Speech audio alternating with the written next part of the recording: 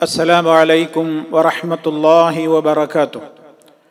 الحمد لله رب العالمين والصلاة والسلام على نبينا محمد وعلى آله وصحبه أجمعين.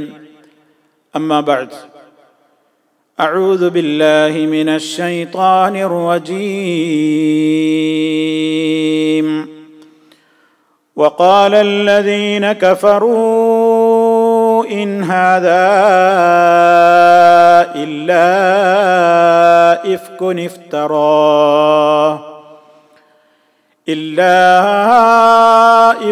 افتراه وأعانه عليه قوم آخرون فقد جاءوا ظلما وزورا وقالوا أساطير الأولين اكتتبها فهي تملى عليه بكرة وأصيلا. قل أنزله الذي يعلم السر في السماوات والأرض إنه كان غفورا رحيما. സ്നേഹമുള്ള സത്യവിശ്വാസികളെ, സഹോദരി സഹോദരന്മാരെ, സുഹൃത്തുക്കളെ, സൂറത്തുൽ ഫുർഖാനാണ് നമ്മൾ വിശദീകരിച്ചു കൊണ്ടിരിക്കുന്നത്. 3 ആയത്തുകളാണ് കഴിഞ്ഞ 2 ക്ലാസ്സുകളിലൂടെയായി നമ്മൾ വിശദീകരിച്ചത്. 4, 5, 6 സൂക്തങ്ങളാണ് ഇന്ന് ഞാൻ നിങ്ങളെ പാരായണം ചെയ്ത് കേൾപ്പിച്ചത്. ഈ ആയത്തുകളിൽ വിശുദ്ധ ഖുർആനിന്റെ നേരെ മക്കായിലുണ്ടായിരുന്ന നിഷേധികളും ബഹുദൈവ വിശ്വാസികളുമൊക്കെ വിശുദ്ധ ഖുർആനിന്റെ നേരെ ഉതിർത്ത ആരോപണങ്ങളുടെ മുനയൊടിക്കുന്ന കൃത്യമായ പ്രതിപാദനങ്ങളാണ് നമുക്ക് കേൾക്കുവാനുള്ളത്. അല്ലാഹു തആല പറയാണ്, വഖാലല്ലദീന കഫറു, അവിശ്വസിച്ചവർ പറയുകയുണ്ടായി. സത്യനിഷേധികളായ ആളുകൾ പറഞ്ഞു, ഇൻ ഹാദാ ഇല്ലാ ഇഫ്കുൻ, ഇൻ ഹാദാ ഇതല്ല, ഇല്ലാ ഇഫ്കുൻ, നുണയല്ലാതെ മറ്റൊന്നുമല്ല. പരിശുദ്ധ ഖുർആനിനെ സംബന്ധിച്ച് മക്കയിലുണ്ടായിരുന്ന നിഷേധികളായ കാഫിറുകളായ ആളുകൾ പറഞ്ഞ കാര്യമാണ് അല്ലാഹു പറയുന്നത്. ഇൻ ഹാദാ ഇതല്ല, ഇല്ലാ ഇഫ്കുൻ. ഇഫ്ക് എന്ന് പറഞ്ഞാൽ നുണ, കളവ്, വ്യാജം എന്നൊക്കെയാണ് അർത്ഥം. ധാരാളമായി കള്ളം പറയുന്ന, നുണ പറയുന്ന, വ്യാജം പറയുന്നയാളെ അഫാഖ് എന്നാണ് പറയുക. വിശുദ്ധ ഖുർആനിൽ തന്നെ നമുക്ക് ആ പദം കാണുവാൻ സാധിക്കും. അവിടെ ഇഫ്ക് എന്ന് പറഞ്ഞാൽ നുണ, കളവ് എന്നൊക്കെയാണ് അർത്ഥം. പരിശുദ്ധ ഖുർആനിനെ സംബന്ധിച്ച് മക്കയിലുണ്ടായിരുന്ന ആളുകൾ പറഞ്ഞ കാര്യമാണ് ഇവിടെ അള്ളാഹു പറയുന്നത്. ഇൻ ഹാദാ ഇതല്ല, ഇല്ലാ ഇഫ്കുൻ, നുണയല്ലാതെ മറ്റൊന്നുമല്ല. ഇഫ്തറാഹു, അവനത് കെട്ടിയുണ്ടാക്കിയിരിക്കുകയാണ്. മഹാനായ മുഹമ്മദുർ റസൂലുള്ളാഹി സ്വല്ലല്ലാഹു അലൈഹി വസല്ലമിനെ സംബന്ധിച്ച് അവര് പറഞ്ഞതാണ്, ഇത് മുഹമ്മദ് കെട്ടിയുണ്ടാക്കിയിരിക്കുകയാണ്. ഇഫ്തറാ എന്ന് പറഞ്ഞാൽ നിർമ്മിച്ചുണ്ടാക്കി, കെട്ടിയുണ്ടാക്കി എന്നൊക്കെയാണ് അർത്ഥം. ഒറ്റക്കല്ല, വഅആനഹു അലൈഹി, ആ കാര്യത്തിന് അവനെ സഹായിക്കുകയും ചെയ്തിരിക്കുന്നു. അആന, സഹായിച്ചു. വഅആനഹു അലൈഹി, ഈ കാര്യത്തിൽ അവനെ സഹായിക്കുകയും ചെയ്തിരിക്കുന്നു. ഖൗമുൻ ആഖറൂന, മറ്റ് ചില ജനങ്ങൾ. അപ്പൊ വേറെ ചില ജനങ്ങളുടെ സഹായവും കൂടി ഈ വിഷയത്തിൽ മുഹമ്മദിനുണ്ടായിട്ടുണ്ട് എന്നവർ പറഞ്ഞു. അതിനെ സംബന്ധിച്ച് അള്ളാഹു അധികമൊന്നും മറുപടി പറഞ്ഞില്ല. കാരണം ഒരു മറുപടിയും അർഹിക്കാത്ത കേവലം ഒരു വെറും വാക്കായിട്ട് ഒന്നും പറയാനില്ലാത്തത് കൊണ്ട് എന്തൊക്കെയോ വിളിച്ചു പറയുന്ന കൂട്ടത്തിലുള്ള ചില പുലമ്പലുകൾ മാത്രമായിട്ടേ അള്ളാഹു അതിനെ കണ്ടിട്ടുള്ളൂ. അതുകൊണ്ട് തന്നെ ഒറ്റ വാക്കിൽ അതിനെക്കുറിച്ച് അള്ളാഹു മറുപടി പറഞ്ഞു. എന്താ പറഞ്ഞത്? ഫഖദ് ജാഊ ളുൽമൻ വസൂറാ.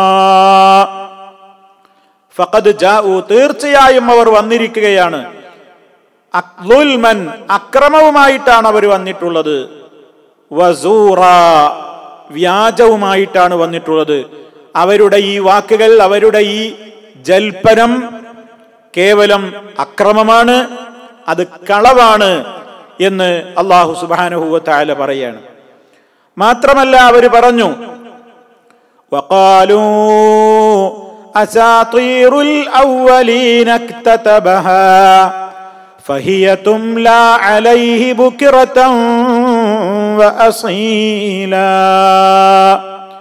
വഖാലൂ, അവർ പറയുകയും ചെയ്തു, അസാതീറുൽ അവ്വലീൻ, ഇതൊക്കെ പൂർവീകരുടെ ഐതിഹ്യങ്ങളാണ്. മുഹമ്മദ് ഈ ഓതി കേൾപ്പിച്ചു തരുന്നതൊക്കെ പൂർവീകരുടെ ഐതിഹ്യങ്ങളാണ്. ഉസ്തൂറത്ത് എന്ന് പറയും അറബിയിൽ. ഉസ്തൂറ അതിന്റെ ബഹുവചനമാണ് അസാതീർ.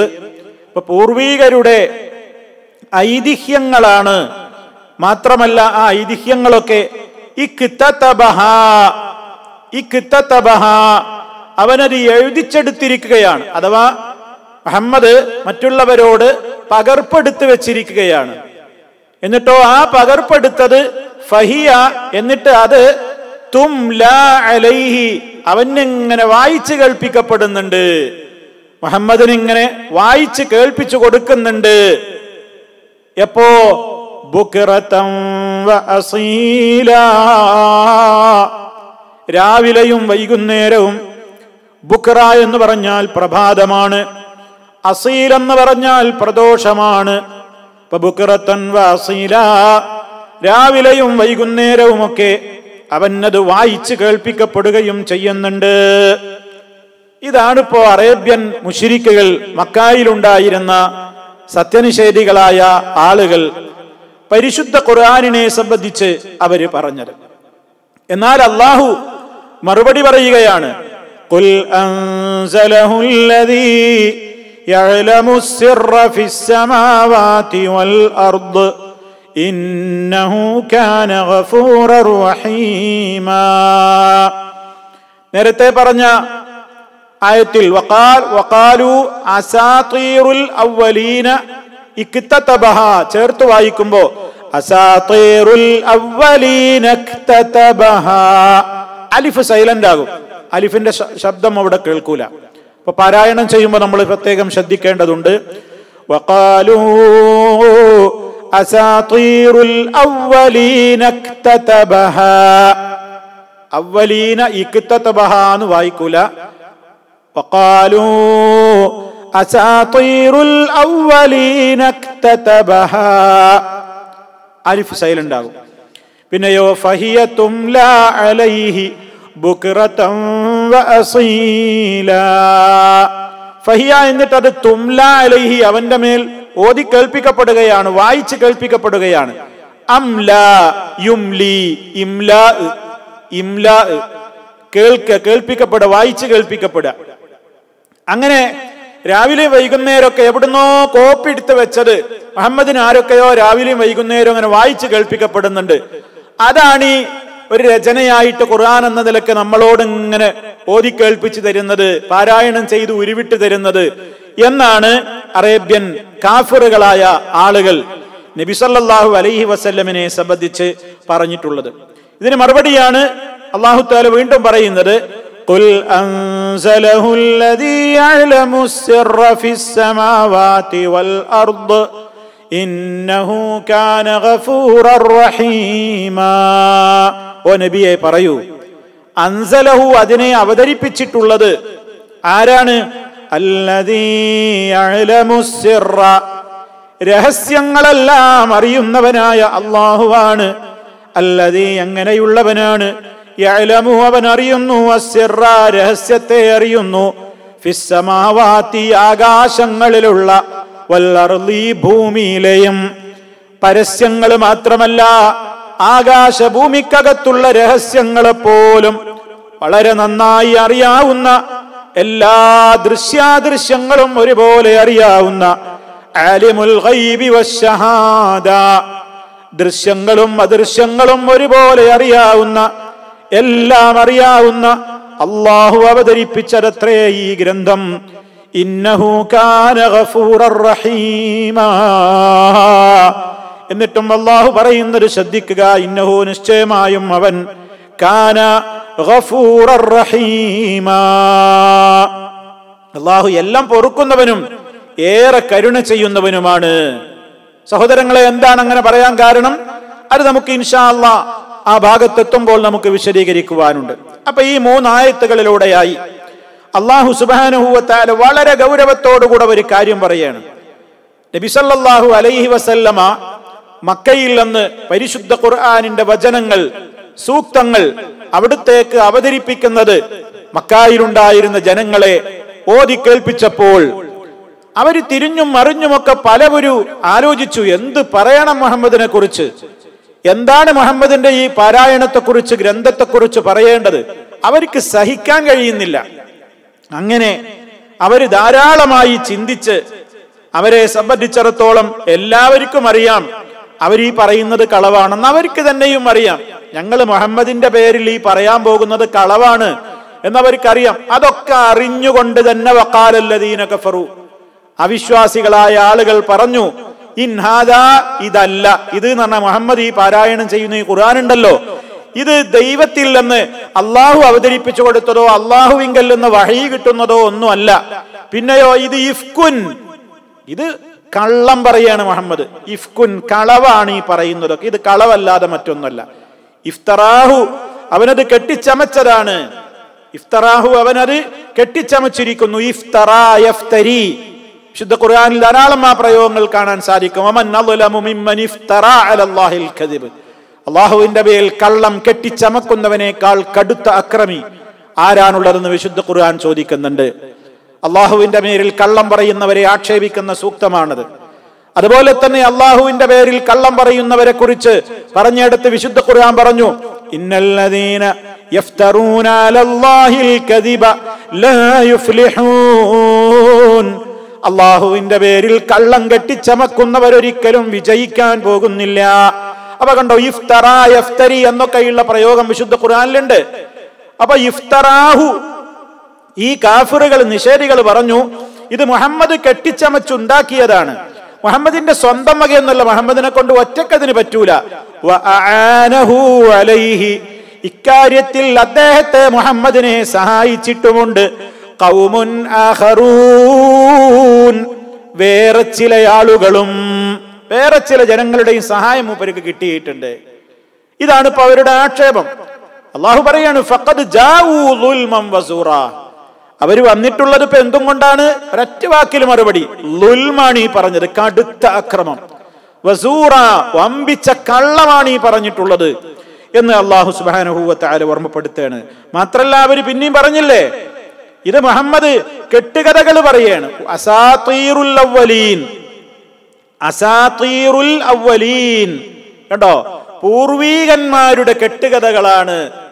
നേരത്തെ പറഞ്ഞല്ലോ, ഉസ്തൂറത്തു എന്ന് പറഞ്ഞ കെട്ടുകഥ, ഐതിഹ്യങ്ങള്, അൽ അവ്വലീൻ എന്ന് പറഞ്ഞ പുൻഗാമികള്. അപ്പൊ പൂർവീകരുടെ കെട്ടുകഥകളാണിത് എന്നാണ് അവര് പറഞ്ഞത്. ഈ കിത്തതബഹ, ആ കെട്ടുകഥകൾ മുഹമ്മദ് ആരെ കൊണ്ടൊക്കെയോ പകർപ്പെടുത്ത് വെച്ചിരിക്കുകയാണ്, എഴുതിപ്പിച്ചെടുത്തിരിക്കുകയാണ്. ഈ കത്തബ എന്ന് പറഞ്ഞാൽ എഴുതി, ഈ കിത്തതബ എന്ന് പറഞ്ഞാൽ എഴുതിപ്പിച്ചെടുത്തു, അങ്ങനെ എഴുതിപ്പിച്ചു വെച്ചിരിക്കുകയാണ്. എന്നിട്ട് ഫഹിയ, അതെന്ത് ചെയ്യാണ്? അങ്ങനെ അത് തുംലാ അലൈഹി, തുംലാ അലൈഹി, അവനത് വായിച്ച് കേൾപ്പിക്കപ്പെടുന്നുമുണ്ട്.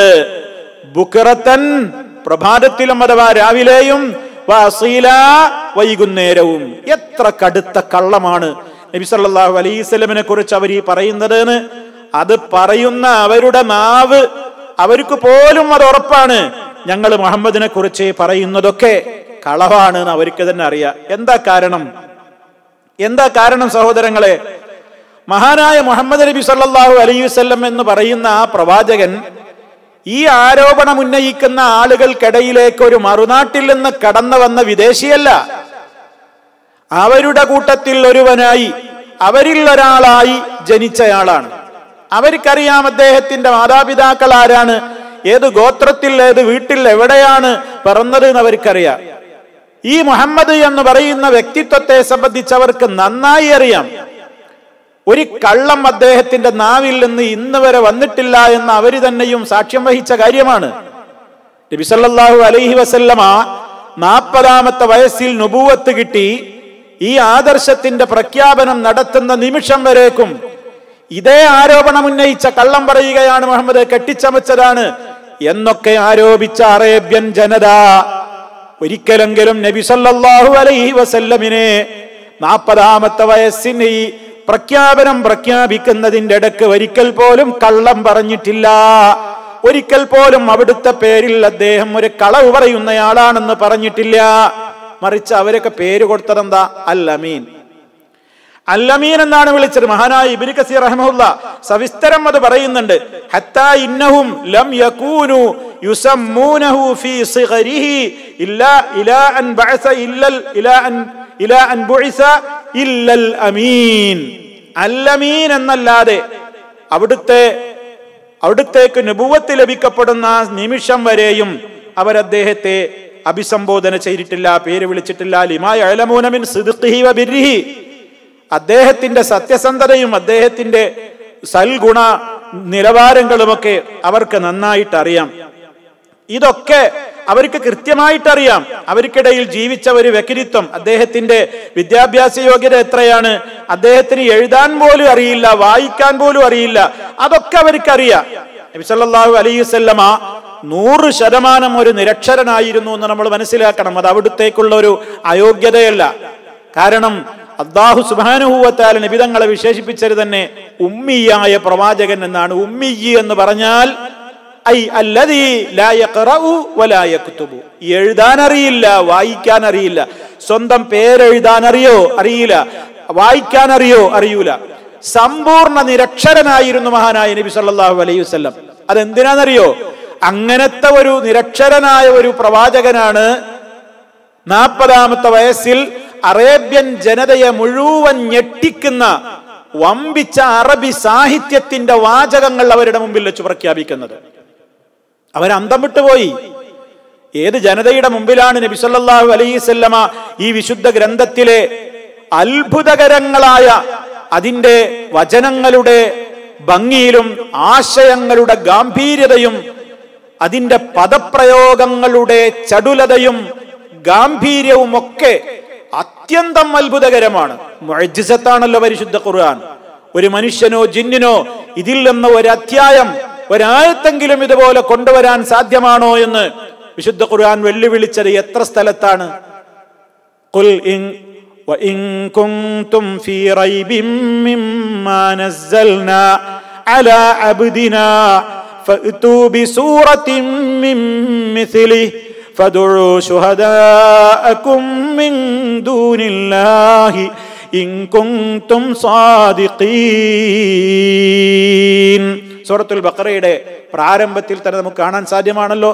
വഇൻ കുൻതും ഫീ റൈബിൻ മിമ്മാ നസ്സൽനാ അലാ അബ്ദിനാ, നമ്മുടെ അടിമയുടെ മേൽ നാം അവതരിപ്പിച്ചിട്ടുള്ള ഈ ഗ്രന്ഥത്തിൽ നിങ്ങൾ സംശയാലുക്കളാണെങ്കിൽ, കണ്ടില്ലേ, ഇതുപോലെ നിങ്ങൾക്ക് സംശയമാണോ ഇത് മുഹമ്മദ് ഉണ്ടാക്കിയതാണെന്നല്ലേ, ആരൊക്കെയോ ഹെൽപ്പോട് കൂടെ ഉണ്ടാക്കിയതാണെന്നല്ലേ നിങ്ങളുടെ വാദം, എങ്കിൽ ഇതിന് തുല്യമായ മുഴുവനും വേണ്ട ഒരു അധ്യായമെങ്കിലും ഒരു സൂറത്തെങ്കിലും നിങ്ങൾക്ക് കൊണ്ടുവരാനാകുമോ? അല്ലാഹു ഒഴികെയുള്ള ആരെയൊക്കെ നിങ്ങൾ വേണമെങ്കിൽ സഹായത്തിന് വിളിച്ചോളൂ. കാരണം ഇപ്പൊ ഇവര് പറഞ്ഞല്ലോ മുഹമ്മദ് ആരെടുത്തു നിന്നൊക്കെയോ കേട്ട് പഠിച്ചതാണ്, ആരൊക്കെയോ രാവിലെയും വൈകുന്നേരവും ഒക്കെ മൂപ്പരിക്കത് ഓതിക്കൊടുക്കുന്നുണ്ട്, എവിടുന്നൊക്കെയോ കേട്ട് പഠിച്ചതാണ്. എങ്കിൽ അവരൊക്കെ വിളിച്ചോ, ആ പറയുന്ന ഉസ്താദുമാരെ ഒക്കെ വിളിച്ചോ. എവിടുന്നൊക്കെയാണോ മുഹമ്മദ് നബി സല്ലല്ലാഹു അലൈഹി വസല്ലം ശിഷ്യത്വം സ്വീകരിച്ചത് എന്നാണോ നിങ്ങളുടെ വാദം? അവരെയൊക്കെ വിളിച്ചുകൂട്ടിക്കോ സഹായികളായിട്ട്, എന്നിട്ട് ഇതുപോലെ ഒന്ന് കൊണ്ടുപോവാ. വിശുദ്ധ ഖുർആൻ എന്താ പറഞ്ഞത്? സാധ്യമല്ല മക്കളെ, നിങ്ങൾക്ക് കഴിയില്ല, നിങ്ങളെ കൊണ്ട് കഴിയൂല. ഇനിയും വിശുദ്ധ ഖുർആൻ ചോദിച്ചില്ലേ, ഖുൽ ഇൻ ജതമഅത്തിൽ ഇൻസു വൽ ജിന്ന് അലാ അൻ യഅ്തു ബിമിസ്ലി ഹാദൽ ഖുർആൻ വലൗ കാന ബഅദുഹും ലിബഅദിൻ ളഹീറാ ഖുൽ ഇൻ ജതമഅത്തിൽ ഇൻസു വൽ ജിന്നു അലാ അൻ യഅ്തു ബിമിസ്ലി ഹാദൽ ഖുർആനി ലാ യഅ്തൂന ബിമിസ്ലിഹി വലൗ കാന ബഅദുഹും ലിബഅദിൻ ളഹീറാ. വിശുദ്ധ ഖുർആൻ സൂറത്തുൽ ഇസ്രായിലെ 83-ാമത്തെ സൂക്തം. അല്ലാഹു തആല വെല്ലുവിളിക്കുകയാണ്, നബി തങ്ങളോട് പറയാണ്, ഖുൽ, പ്രവാചകരെ പ്രഖ്യാപിക്ക്, ലഇൻ ജതമഅത്തിൽ ഇൻസു വൽ ജിന്ന്, മനുഷ്യഭൂതവർഗങ്ങളെ മുഴുവനും കൂടി ഒരുമിച്ച് കൂടിയാലും എന്തിന്? അലാ അൻ യഅ്തു ബിമിസ്ലി ഹാദൽ ഖുർആൻ, ഈ ഖുർആൻ പോലത്തെ ഒന്ന് കൊണ്ടുവരാൻ അവരൊക്കെ കൂടി ഒരുമിച്ച് കൂടിയാലും ലാ യഅ്തൂന ബിമിസ്ലിഹി, തുല്യമായതൊന്ന് കൊണ്ടുവരാൻ അവരെ കൊണ്ട് പറ്റില്ല. വലൗ കാന ബഅദുഹും ലിബഅദിൻ ളഹീറാ, അവരിൽ ചിലർക്ക് സഹായികളായി വന്നാലും ശരി, അവരെല്ലാരും കൂടെ ഒരുമിച്ച് കൂടിയാൽ പോലും കൊണ്ടുവരാൻ കഴിയൂല. കാരണം എന്താ അറിയോ? ഈ വെല്ലുവിളി നേറ്റെടുക്കാൻ ആർക്കാന്ന് സാധിക്കാം? അറേബ്യൻ ജനതയ്ക്ക് സാധിച്ചോ? ഒരുപാട് ആളുകൾ ശ്രമിച്ചല്ലോ. വിശുദ്ധ ഖുർആനിലെ പോലെ ഒരു കൊച്ചു അധ്യായമെങ്കിലും കൊണ്ടുവരാൻ വേണ്ടി അവര് പരിശ്രമിച്ചു. പരിഹാസ്യരായി കൊണ്ട് പിൻവലിയുകയല്ലേ ചെയ്തത്. കള്ളപ്രവാചകനായി രംഗത്ത് വന്ന മുസൈലിമത്തുൽ കദ്ദാബ് വരെ ശ്രമിച്ചു നോക്കി, സാധിച്ചിട്ടില്ല. ഒരാളെ കൊണ്ടും സാധ്യമല്ല. ആ വെല്ലുവിളി സാർവകാലികമാണ്. അതിങ്ങനെ ഇന്നും നിലനിൽക്കുകയാണ്. ആർക്കൊക്കെ എന്തൊക്കെ രൂപത്തിലുള്ള ദുഷിച്ച വാക്കുകൾ ഈ ഗ്രന്ഥത്തെക്കുറിച്ച് ആരൊക്കെ വെറുതെ പുലമ്പിയാലും ഈ ഒരു വെല്ലുവിളി ഏറ്റെടുക്കുവാൻ ഇന്ന് വരെ ഒരാൾക്കും സാധിച്ചിട്ടില്ല. കാരണം എന്താ അറിയോ? ഇത് തികച്ചും ദൈവീക ഗ്രന്ഥമാണ്. അതുകൊണ്ടാണ് വിശുദ്ധ ഖുർആൻ പറയുന്നത്, അവർക്ക് തന്നെ അറിയാം ഇവർ ഈ പറയുന്നത് പൊട്ടത്തരാണ്. കാരണം എത്രത്തോളം അമാനത്ത് കാത്തു സൂക്ഷിച്ച വ്യക്തിയാണ് മുഹമ്മദ് സല്ലല്ലാഹു അലൈഹി വസല്ലം. ഒരു കള്ളം പറഞ്ഞിട്ടില്ല. മാത്രമല്ല, നബി സല്ലല്ലാഹു അലൈഹി വസല്ലം നബുവത്ത് കിട്ടി പ്രവാചകനൊക്കെ ആയതിന്റെ ശേഷം പോലും മറുനാട്ടിലെത്തിയ അബൂ സുഫിയാൻ, അന്ന് അദ്ദേഹം മുശ്രിക്കാണ്, ഇസ്ലാമിന്റെ ബദ്ധവൈരിയാണ്. മറ്റൊരു രാജ്യത്തെ രാജാവ് വിളിച്ചുകൂട്ടിയിട്ട് അബൂ സുഫിയാനോട് ചോദിച്ചറിഞ്ഞു, എന്താണ് നിങ്ങളുടെ നാട്ടിൽ പ്രത്യക്ഷപ്പെട്ട മുഹമ്മദ് എന്ന് പറയുന്ന ദൂതന്റെ വിശേഷണങ്ങൾ എന്താണ്? അദ്ദേഹത്തെക്കുറിച്ച് നിങ്ങൾക്ക് വല്ല പരാതിയുണ്ടോ എന്ന് ചോദിക്കുമ്പോ മറുനാട്ടിൽ പോയിട്ട് കിട്ടുന്ന അവസരത്തിലെങ്കിലും അബൂ സുഫിയാൻ പറഞ്ഞു, മുഹമ്മദ് കള്ളം പറയുന്നയാളാണെന്ന്. മുഹമ്മദ് നിങ്ങൾക്കിടയിൽ കള്ളം പറയാറുണ്ടോ എന്ന രാജാവിന്റെ ചോദ്യത്തിന്, ഇല്ല, ഞങ്ങളുടെ ജീവിതത്തിൽ അദ്ദേഹം കള്ളം പറഞ്ഞതായി ഞങ്ങൾക്ക് അനുഭവമില്ല എന്നല്ലേ. അവിടെ പോയിട്ട് പോലും അന്ന് ശത്രുപക്ഷത്തുണ്ടായിരുന്ന അബൂ സുഫിയാൻ പോലും പറഞ്ഞത്. എന്താ കാരണം എന്നറിയോ? മഹാനായ നബി സല്ലല്ലാഹു അലൈഹി വസല്ലമിന്റെ വ്യക്തിത്വം അത്രത്തോളം നിർമ്മലമായിരുന്നു. നബുവത്തിന്റെ ശേഷവും നബുവത്തിന്റെ മുമ്പും അവിടുന്ന് ഒരു കള്ളം പറഞ്ഞിട്ടില്ല. അല്ലമീൻ എന്നാണ് അവർ വിളിച്ചത്, സത്യസന്ധൻ എന്നാണ് വിളിച്ചത്. എല്ലാവർക്കും കണ്ണിലുണ്ണിയായിട്ടാണ് വളർന്നത്. എല്ലാവരും സ്നേഹിച്ച വ്യക്തിത്വമായിരുന്നു. അവർക്കിടയിൽ പോലും ഒരുപാട് ആളുകൾ ഉണ്ടായിട്ട് പോലും അവർക്കിടയിൽ തർക്കങ്ങൾ ഉണ്ടാകുമ്പോൾ ഒരു നല്ല വിശ്വസ്തനായ മധ്യസ്ഥനായിക്കൊണ്ട് അവര് പോലും തെരഞ്ഞെടുത്തിരുന്നത് മഹാനായി ഈ പ്രവാചകനെയാണ്. അങ്ങനത്തെ പ്രവാചകനെയാണ് നബുവത്തും കിട്ടിയിട്ട് അവർക്കിടയിലേക്ക് ഇസ്ലാമികമായ അധ്യാപനങ്ങൾ ലാ ഇലാഹ ഇല്ലല്ലാഹ് മുഹമ്മദ് റസൂലുള്ളാഹ് എന്ന ആദർശ പ്രഖ്യാപനവും വിശുദ്ധ ഖുർആനിന്റെ ഗൗരവമാർന്ന വചനങ്ങളുമൊക്കെ ഓതിക്കേൽപ്പിച്ചപ്പോ ഒന്നും പറയാനില്ലല്ലോ. അപ്പൊ എന്തെങ്കിലും ഒരു മുട്ടുനായം പറയണ്ടേ വെച്ചിട്ട് അവിശ്വാസികൾ പറഞ്ഞതാണെന്ത്? ഒരു പലതും ആലോചിച്ചു നോക്കി. നബി സല്ലല്ലാഹു അലൈഹി വസല്ലമിനെ കുറിച്ച് എന്താ പറയേണ്ടത്? ചിലപ്പോ അവര് പറയും മുഹമ്മദ് ഒരു സാഹിറാണ്, ഒരു മാരണക്കാരനാണ് എന്ന് പറയും. ചിലപ്പോ പറയും ഒരു ഷായിറാണ്, എന്തൊക്കെയോ കവിതയും പാട്ടും പാടി നടക്കുന്ന ഒരു പാട്ടുകാരനാന്ന് പറയും. ചിലപ്പോ അവര് പറയും മജ്നൂൻ, തലക്ക് വെളിവില്ല എന്ന് പറയും. ചിലപ്പോ പറയും കദ്ദാബ്, കള്ളം പറയുന്നയാളാണെന്ന് പറയും. ഇതൊക്കെ എപ്പോഴാ? നബുവത്ത് കിട്ടിയതിന്റെ ശേഷം. അതിന് മുമ്പോ ഒരക്ഷരം പറഞ്ഞിട്ടില്ല. അപ്പൊ ഇതൊക്കെ ഈ വിശുദ്ധമായ ആദർശത്തോടും വിശുദ്ധ ഖുർആനിനോടും ഉള്ള പക കൊണ്ട് മാത്രമാണ് അവർ സംസാരിച്ചത്. അല്ലാതെ ഒരു തെളിവും അവർക്കില്ല. അപ്പൊ നബി സല്ലല്ലാഹു അലൈഹി വസല്ലമയെ കുറിച്ച് അവർ എന്തൊക്കെയാ അതിൽ പറയുന്നത്? ഇൻഹാദാ, ഈ ഗ്രന്ഥമല്ല, ഇല്ലാ ഇഫ്കുൻ ഇഫ്തറാഹു, അദ്ദേഹം കെട്ടിച്ചമച്ചുണ്ടാക്കിയ കളവല്ലാതെ മറ്റൊന്നുമല്ല. വഅആനഹു അലൈഹി, അദ്ദേഹത്തെ ഇതിന്റെ പേരിൽ സഹായിച്ചിട്ടുമുണ്ട്. ഖൗമുൻ ആഖറൂൻ, മറ്റു ചില ആളുകൾ സഹായിച്ചിട്ടുമുണ്ട്. എന്താ അവരാ പറയുന്നതിന്റെ ഉദ്ദേശം എന്നറിയോ? മഹാനായ നബി സല്ലല്ലാഹു അലൈഹി വസല്ലമ ചില സമയത്ത് മക്കയിൽ അവിടുന്ന് വയുശീറൂന ഇലാ റജുലിൻ അഅ്ജമിയിൻ, അവരിതിലൂടെ ഉദ്ദേശിക്കുന്നത് വിശുദ്ധ ഖുർആൻ തന്നെ സൂറത്തുൻ നഹ്ലിലെ 103-ാമത്തെ ആയത്തിൽ ഒരു കാര്യം പറയുന്നുണ്ട്. അതുകൂടി നമ്മൾ ഇതിനോട് ചേർത്ത് കേൾക്കണം. എന്താ സൂറത്തുൻ നഹ്ലിൽ 103-ാമത്തെ ആയത്തിൽ അല്ലാഹു പറയുന്നത്? ഇതുപോലെ അവർ സമാനമായ ഒരു ആരോപണം പറഞ്ഞത് വിശുദ്ധ ഖുർആൻ പറയാണ്. വലഖദ് നഅലമു അന്നഹും യഖൂലൂൻ ഇന്നമാ യുഅല്ലിമുഹു ബശർ ലിസാനുൽ ലദീ യുൽഹിദൂന ഇലൈഹി അഅ്ജമിയ്യ വഹാദാ അറബിയ്യും മുബീൻ. വലഖദ് നഅലമു, അല്ലാഹു പറയാണ് തീർച്ചയായും നമുക്കറിയാം. അല്ലാഹു പറയാണ് നമുക്കറിയാം. അന്നഹും യഖൂലൂന, തീർച്ചയായും ഇവർ പറയുന്നുണ്ട്. എന്താ പറയുന്നത്? ഇന്നമാ യുഅല്ലിമുഹു ബശറുൻ, മുഹമ്മദിന് ഇതൊരു മനുഷ്യൻ പഠിപ്പിച്ചു കൊടുത്തത് മാത്രമാണ്. മുഹമ്മദ് ഈ പാരായണം ചെയ്ത് കേൾപ്പിക്കുന്ന ഖുർആൻ ഉണ്ടല്ലോ, ഇതൊരു മനുഷ്യൻ പഠിപ്പിച്ചു കൊടുത്തതല്ലാതെ മറ്റൊന്നുമല്ല എന്നവര് പറയുന്നു. എന്നിട്ട് അല്ലാഹു പറയാണ് ലിസാനുൽ ലദീ യുൽഹിദൂന ഇലൈഹി, ആരിലേക്കാണോ അവർ ഇതിലൂടെ ദുസ്സൂചന നൽകുന്നത് ആ വ്യക്തി, ഒരാളെ കുറിച്ചാണ് അവർ ഈ പറയുന്നത്. ഒരു ബശറാണ് പഠിപ്പിച്ചു കൊടുത്തത്, ഒരു മനുഷ്യനാ പഠിപ്പിച്ചു കൊടുത്തതെന്നാണല്ലോ പറയുന്നത്. എങ്കിൽ അവർ ഈ ദുസ്സൂചന നടത്തുന്നത് ആരിലേക്കാണ്? ആ വ്യക്തിയുടെ പ്രത്യേകത എന്താണ്? മുഹമ്മദ് നബി സല്ലല്ലാഹു അലൈഹി വസല്ലം ശിഷ്യത്വം സ്വീകരിച്ചു എന്ന് ഇവര് ദുസ്സൂചന പറയുന്ന ആ വ്യക്തിയുണ്ടല്ലോ, അയാൾ ആരാ? അഅ്ജമി. എന്താ അഅ്ജമി എന്ന് പറഞ്ഞാൽ അനറബിയാണ്. അയാൾക്ക് അറബി ഒന്നും അറിയില്ല, അയാൾക്ക് അറബി ഭാഷ ഒന്നും അറിയില്ല. എന്നാലോ മുഹമ്മദ് പാരായണം ചെയ്ത് കേൾപ്പിച്ചു കൊടുക്കുന്ന ഈ ഖുർആനോ വഹാദാ അറബിയും മുബീൻ, ഇതാവട്ടെ സുവ്യക്തമായ അറബി ഭാഷയിലുമാണ്. ഈ വിശുദ്ധ ഖുർആൻ ശുദ്ധമായ നല്ല അറബി ഭാഷയിലാണ്.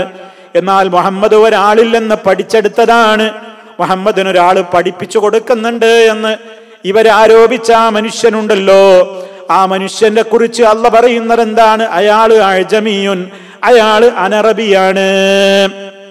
ഈ ആയത്ത് വിശദീകരിച്ച സൂറത്തുൻ നഹ്ലിൽ ഇബ്നു കസീർ റഹ്മഹുല്ലാഹ് പറയുന്നുണ്ട്, ഇവര് ഇതിലൂടെ ഒരാളിലേക്കാണ് സൂചന പറയുന്നത്.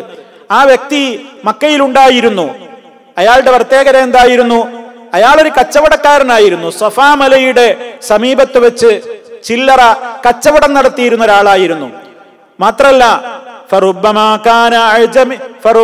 കാന റസൂലുള്ളാഹി സ്വല്ലല്ലാഹു അലൈഹി വസല്ലമ യജ്ലിസു ഇലൈഹി വയുകല്ലിമു ബഅദു ശൈഇ, ഇദ്ദേഹത്തിന്റെ അടുക്കൽ നബി സല്ലല്ലാഹു അലൈഹി വസല്ലമ ചില സമയത്തൊക്കെ പോയിട്ടിരിക്കും, അദ്ദേഹത്തോട് ചില കാര്യങ്ങളൊക്കെ സംസാരിക്കും. പക്ഷേ അദ്ദേഹത്തിന് ശരിക്കും മറുപടി പറയാൻ പോലും കഴിയാറില്ല. കാരണം എന്താ?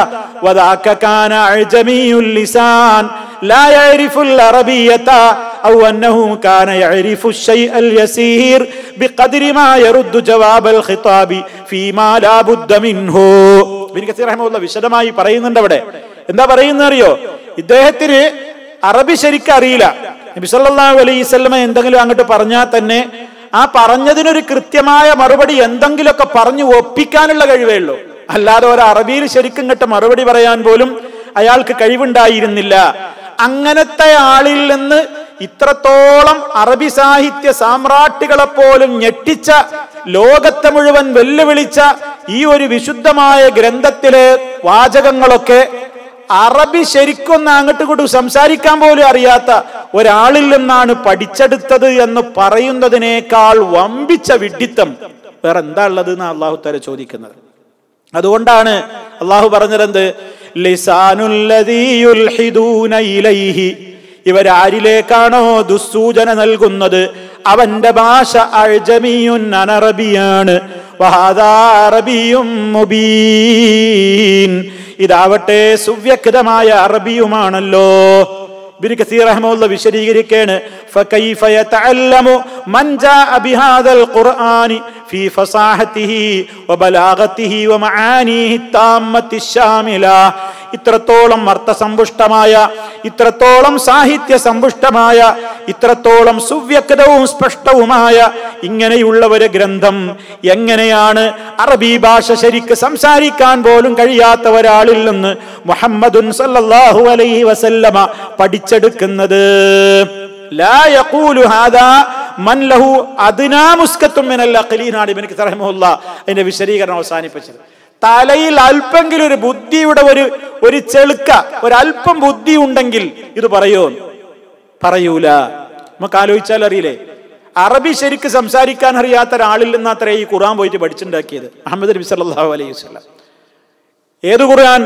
അവിടെയുണ്ടായിരുന്ന അറബി കവികളെ അറബി ഗദ്യം പദ്യങ്ങളൊക്കെ രചിച്ച് ധാരാളക്കണക്കിന് അറബി സാഹിത്യത്തിൽ മത്സരങ്ങളെ ഉക്കാദു മിജന്ന ചന്തകളിൽ സംഘടിപ്പിച്ച് വമ്പിച്ച ഇനാമ് പ്രഖ്യാപിച്ച് അത്രത്തോളം അറബി ഭാഷയുടെ ഉന്നതമായ ശ്രേണിയിലെത്തിയിട്ടുള്ള സാഹിത്യത്തിന്റെ ഏറ്റവും വലിയ പാണ്ഡിത്യത്തിന്റെ ആളുകളെയാണ് വിശുദ്ധ ഖുർആൻ വെല്ലുവിളിച്ചത്. ഇതുപോലെ ഒന്ന് കൊണ്ടുവരുന്നു, ഒരു സൂറത്ത് കൊണ്ടുവരുന്നു. അവർക്ക് കഴിഞ്ഞിട്ടില്ല, മുട്ടുമടക്കി പരിഹാസ്യമായി പിന്മാറി.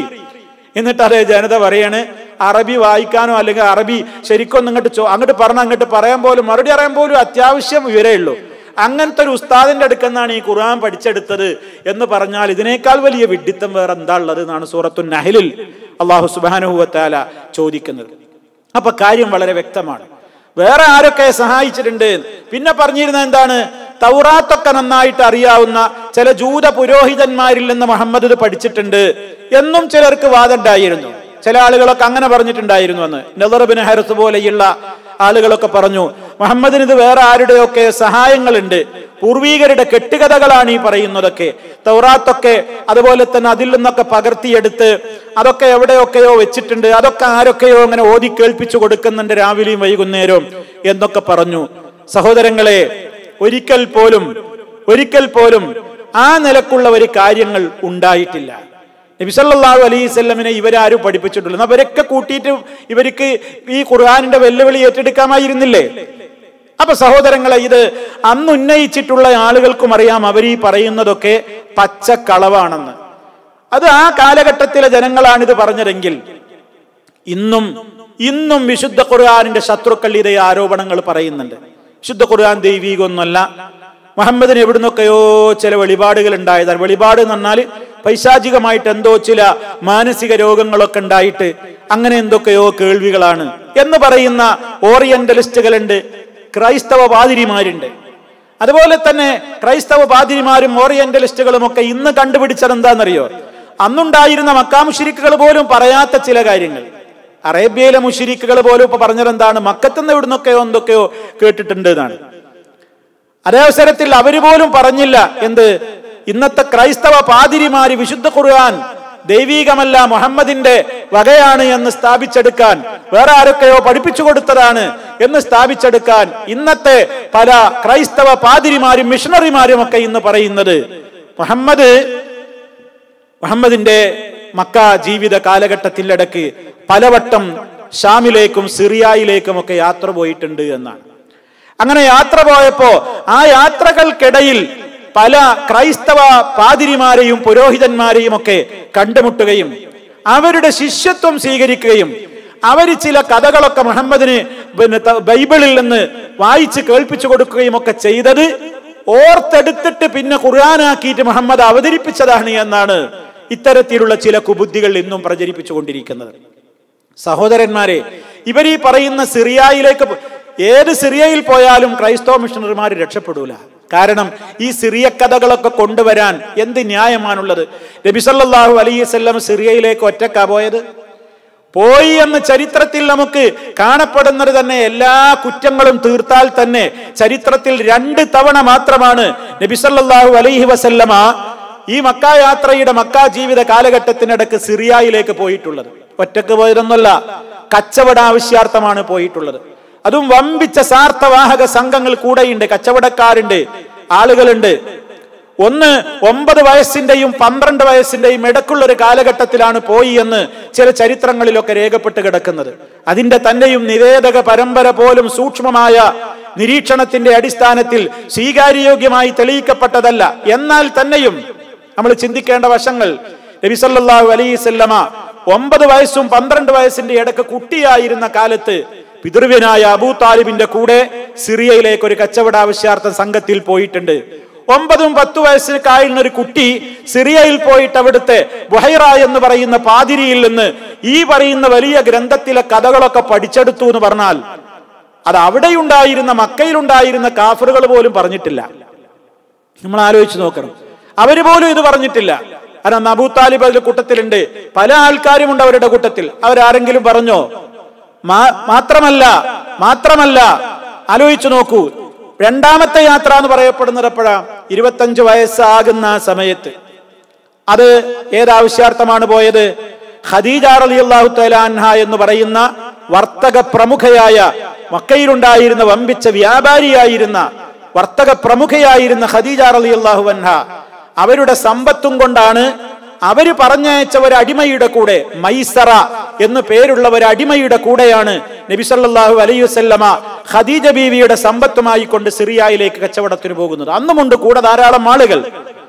ആ കാലത്ത് പോയിട്ട് അവിടെ ഉണ്ടായിരുന്ന പാതിരിമാരിൽ നിന്ന്, ക്രൈസ്തവ അച്ഛന്മാരിൽ നിന്ന് പഠിച്ചെടുത്തതാണ് എന്നാണോ ദുരാരോപണം?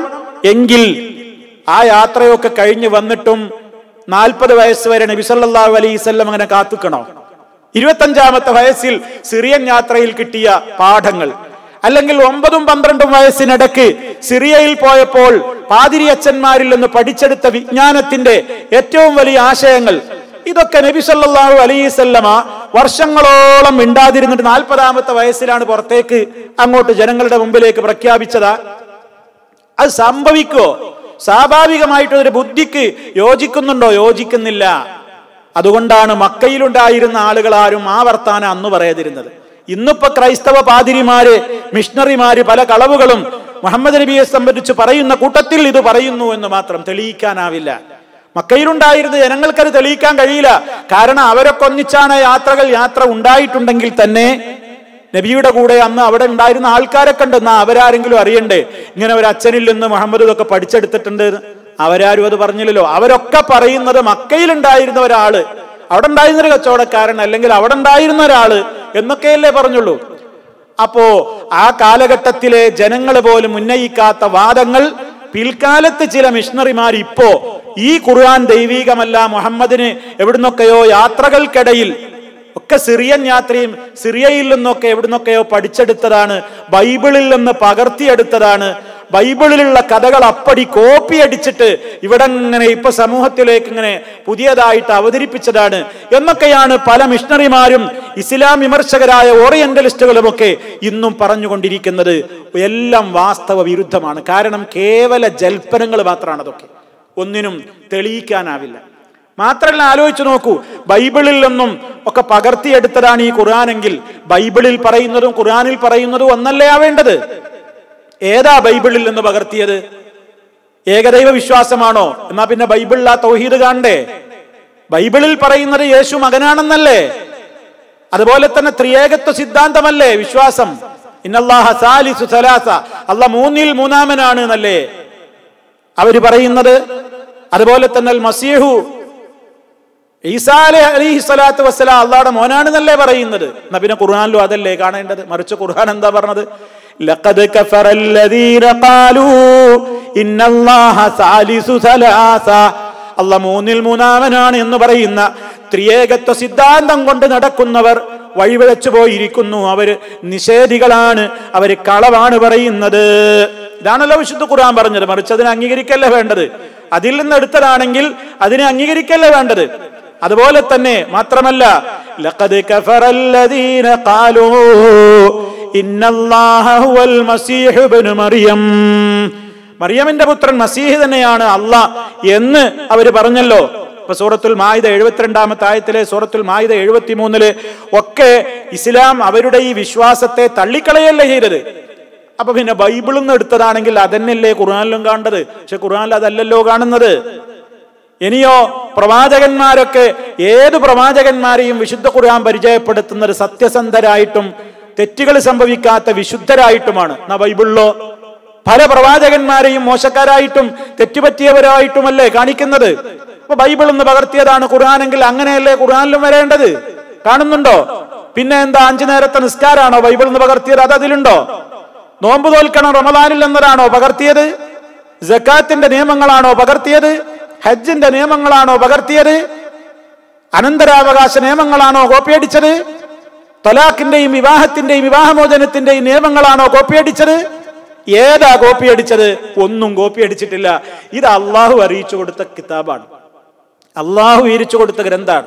നബി സല്ലല്ലാഹു അലൈഹി വസല്ലം മുൻഗാമികളായ പ്രവാചകന്മാരെ കുറിച്ചുള്ള സംഭവങ്ങൾ ഓതി കേൾപ്പിക്കുമ്പോൾ പോലും അല്ലാഹു സുബ്ഹാനഹു വ തആല എന്താണ് നബി സല്ലല്ലാഹു അലൈഹി വസല്ലമിന് പാരായണം ചെയ്ത് കേൾപ്പിച്ചു കൊടുക്കുന്നത്? എന്താ? ഇപ്പൊ സൂറത്ത് യൂസുഫ്, വിശാലമായി യൂസുഫ് നബി അലൈഹി ഇസ്ലാമിന്റെ ചരിത്രം പറയുന്ന അധ്യായം തുടങ്ങുന്നത് തന്നെ അല്ലാഹു സുബ്ഹാനഹു വ തആല പറയുന്നത് എന്താ ഭാഗത്ത്? ഇന്നാ അൻസൽനാഹു ഖുർആനൻ അറബിയ്യൻ ലഅല്ലകും തഅഖിലൂൻ. അറബിയിലുള്ള ഖുർആൻ താങ്കൾക്ക് അവതരിപ്പിച്ചിരുന്നിരിക്കുകയാണ്, നിങ്ങൾ ചിന്തിക്കാൻ. നഹ്നു നഖുസ്സു അലൈക അഹ്സനൽ ഖസസ്, ഏറ്റവും മെച്ചപ്പെട്ട കഥ ഇതാ നിങ്ങൾക്ക് വിവരിച്ചു തരികയാണ്.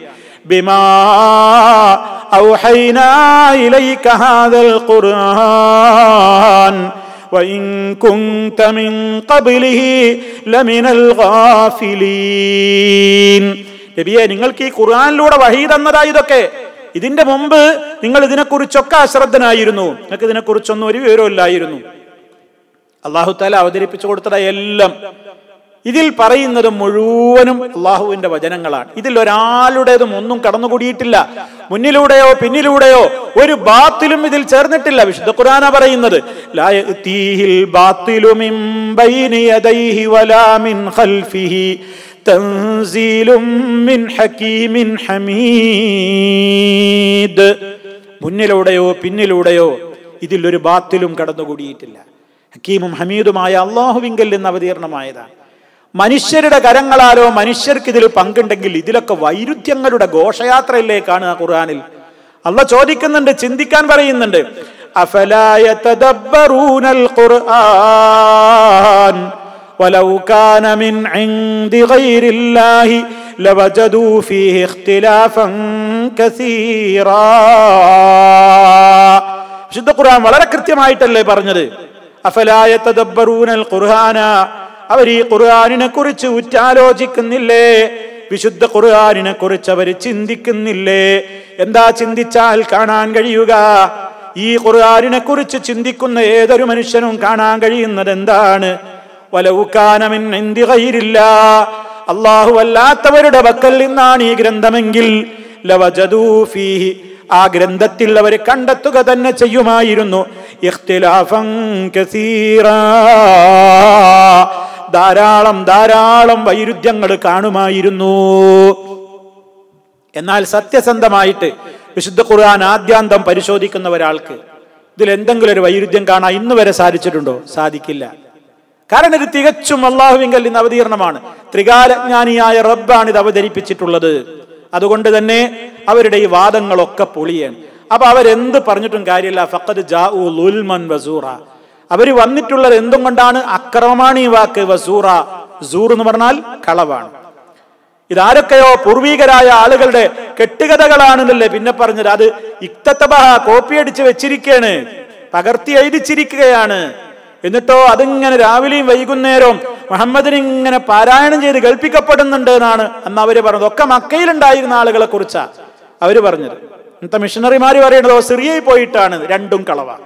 അള്ളാഹു പറയുന്നത് രണ്ടും കളവ. കുൽ, നബിയെ പറയും, പിന്നെന്താ വാസ്തവം? അൻസലഹു, അതിനെ അവതരിപ്പിച്ചിട്ടുള്ളത്. അൻസല, ഇറക്കി, അവതരിപ്പിച്ചു.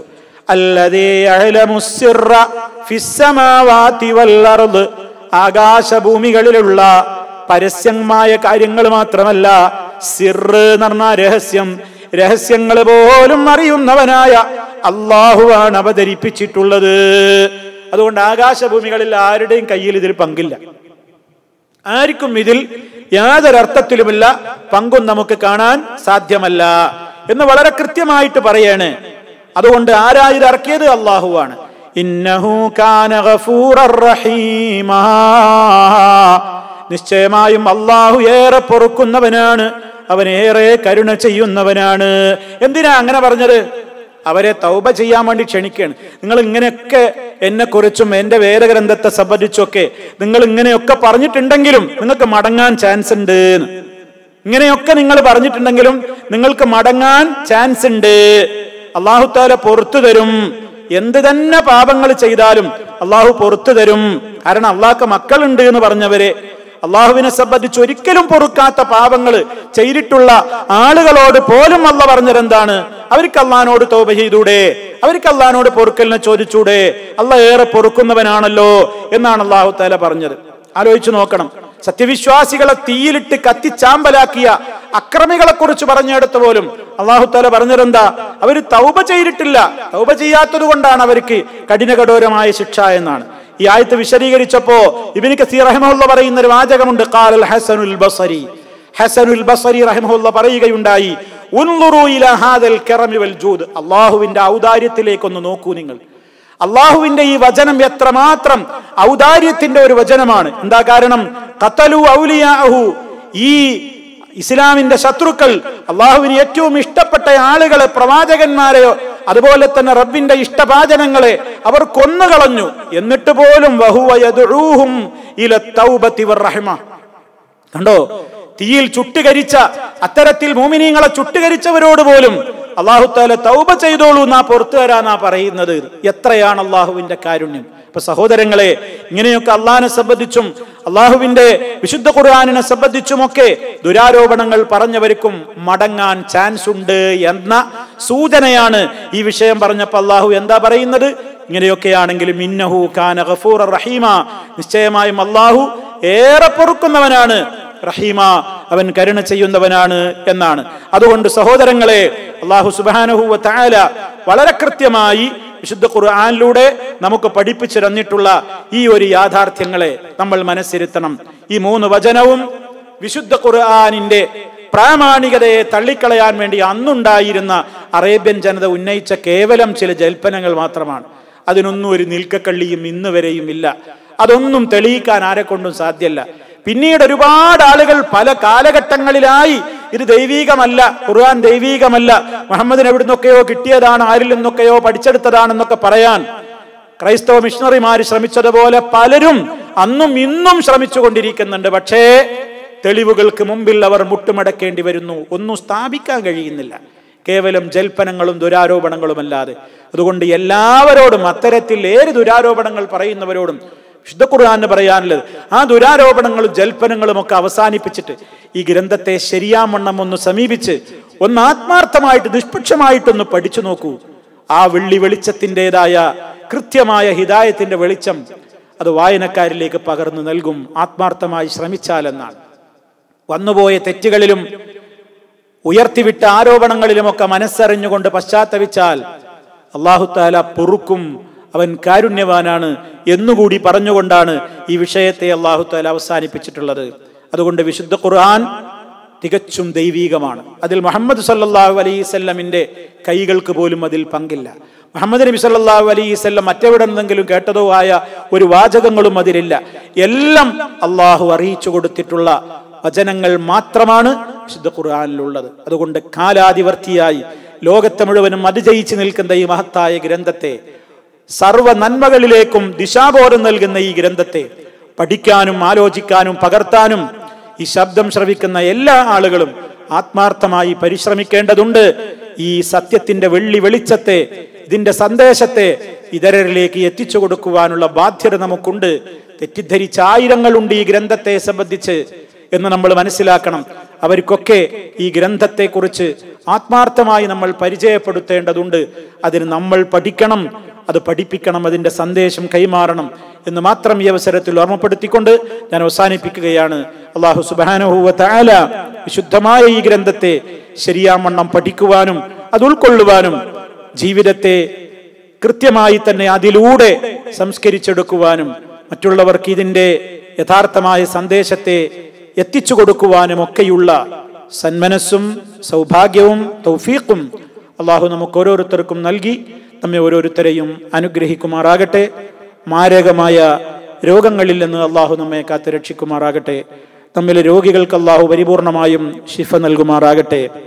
രാജ്യത്തെ ഗ്രസിച്ചുകൊണ്ടിരിക്കുന്ന മാരകമായ ഈ വിപത്തിൽ നിന്ന് അള്ളാഹു മോചനം നൽകുമാറാകട്ടെ. സർവ്വരാജ്യങ്ങളിലും അള്ളാഹു ശാന്തിയും സമാധാനവും നിലനിർത്തുമാറാകട്ടെ. اللهم اجعل هذا البلد آمنا مطمئنا وسائر بلاد العالمين. ربنا اغفر لنا ذنوبنا وإسرافنا في أمرنا وثبت أقدامنا وانصرنا على القوم الكافرين. اللهم صل على محمد وعلى آل محمد والحمد لله رب العالمين. والسلام عليكم ورحمة الله وبركاته.